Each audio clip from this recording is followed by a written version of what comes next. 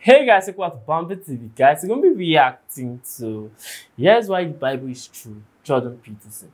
Guys, Jordan Peterson is someone I actually have respect for because I feel he talks from a place of knowledge, like research. Like he doesn't just come out and say things that he feels. Like most times, all the time, I have made research about it and he comes out and say it.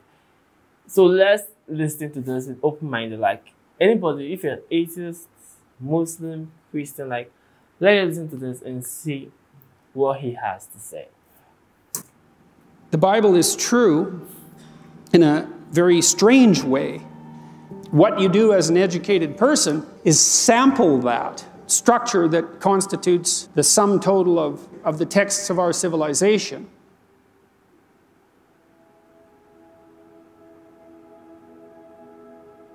If you mapped out the relationships between all the books that there are, you'd find that the most fundamental book is the biblical library. And I think that's even merely true historically. It's partly why the Museum of the Bible was so interesting to me, because walking through it, you see how the book aggregated itself across time and became fundamental. And the first book that was really widely available for purchasing, for printing, purchasing, and reading was the Bible. And all the books that we know about now, the millions of books that we have, emerged from that base, that trunk. And they're all related to that. And it's certainly possible that without an understanding of that fundamental book, you can't understand all the other books. And maybe it's possible that without an understanding of that book, you can't understand other people. So, you know, to be people of the book means that we're all inhabited by the same book, but it's probably more complicated than that. Like, it's not just the Bible, because there's lots of books. It's the biblical corpus, which is a library, and it's the relationship between all the texts in that book to one another, and then it's the whole structure of the relationship between all the texts that grew out of that. And you could imagine a map of that, and then you could imagine that what you do as an educated person is sample that. And so there's this structure that constitutes the sum total of the texts of our civilization. And then there's you as an agent that needs to understand that structure. But you can't read all the texts, obviously, because how much time do you have? Nowhere near enough time to do that. You have to sample it in a way, though, that gives you an understanding of the, let's say, of the gist of it, something like that.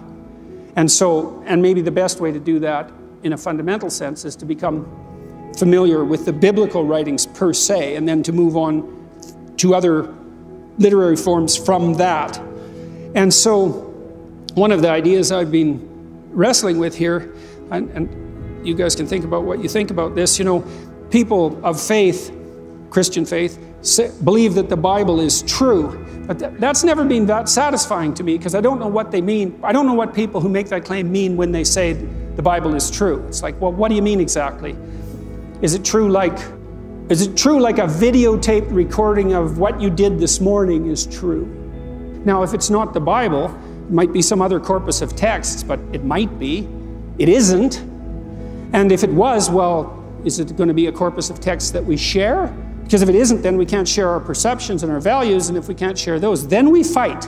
Those are the options, right? We either stabilize our hierarchies of value in some way that we agree upon mutually, or we fight.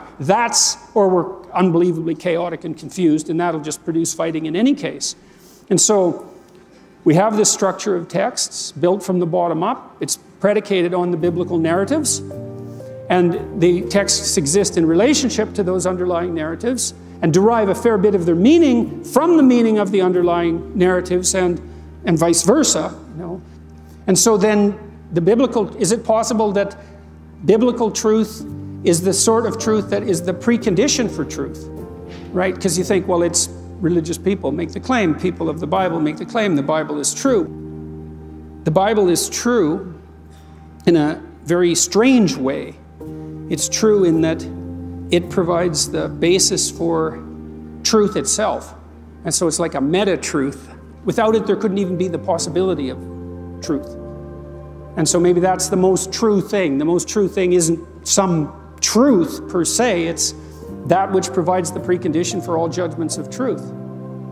And it seems to me that I can't see any holes in that argument. And I can't see any holes in it from a scientific perspective either, because I think we do know well enough now as scientists that the problem of deriving ethical direction from the collection of facts is an intractable problem. There's too many facts. There's an infinite number of facts. They do not provide an unerring guide for action. They can't. There's too many of them. They have to be prioritized. And as soon as they are prioritized, well, then you're in the ethical domain. And then that begs the question, what's the valid ethical domain? And the postmodern answer is, well, there isn't one. It's all the expression of domination and power. And I think that's nonsense. I don't think that's a tenable solution. I think that we stumbled onto the proper answer in some sense in our religious enterprise, which is that we aim at what's highest, or we don't. We aim at what's highest jointly, or we're divided. We aim at what's highest, and that gives meaning to all the things we do that are subordinate parts of that. We aim at what's highest, and that's what collects us and gives us structure, all of that, you know, singly and jointly. And that's all what we've been trying to communicate all these centuries as we've been trying to communicate the whole religious corpus, generation after generation, and to sort this out and to straighten it out and to try to understand it. And I think that's where we're at now, you know. Maybe a little bit more conscious of what this all means, and maybe a little bit more capable of being more certain as people of the book that the faith we have in the textual corpus that we inhabit is, we just haven't done better than that. And we strive to flesh it out, we strive to understand it, but fundamentally, it seems to be true in that fundamental sense that I just described, which is not merely true, but the precondition for truth itself.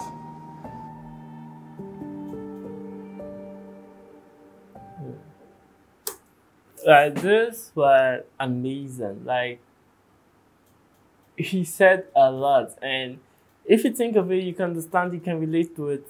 And one thing about the Bible I've understood is that a lot of great writers actually talked about it. Like, I kind of read finance-related book and self-development, and I believe that most of what I've read has the Bible in it. And they told you, if you don't believe in the Bible, or if you don't be religious, don't be, but like, take what is there, because it has been from time, like, it's history, and it's been there, and it has worked for a lot of great people, and it's still working for people. And that's one thing I took from it. Like, I know the Bible is amazing. I'm a Christian myself. I read the Bible, and sometimes I just read it and I feel this joy and happiness. It's the feeling the Bible gives, but we should talk more than the feeling, the context. And things that Islam believe that, or Muslims, they believe that the Bible is part true and not completely true, in the sense that there's some contradiction in it. And I honestly believe that some contradiction my friends have shown me, like some of my friends and some of my online friends, if I must say, some contradictions they have shown me, if I check some version of the Bible, they have been, or they are not there, or they have been corrected. Like, when I check New Revised Standard, like, some contradiction I didn't see is there, but some contradiction are still in the King James Version, and I was shocked myself. But I was like, why will you be reading a book in such a contradiction? And most times is the year, like, let's say 8 years, 5 years and 8 years, like, little things, but those things also matter, I won't be honest, because even when you read a book, you're supposed to check out for it. But one thing I have a problem with is, I feel people are carrying this narrative, especially Muslims, if I must say, that the Bible is not the word of God. Like, I believe it is. I believe it is. And I believe I will prove it. Like, I'll prove it in my channel. Like, I really don't believe that we humans can walk our way to heaven. Yes, we can try, but like, God isn't It's not because of our righteousness we are good. It's because of our righteousness per se, but it's not because I feel heaven is a gift. You have to do some certain things to receive the gift. But it's not because you are working and you feel I deserve to be there. No. You just have to do the work and God will pick it if He wants to. Because it was written in the Bible that in the last days, people will say, I cast demons in your name. And Jesus will say, I knew you not.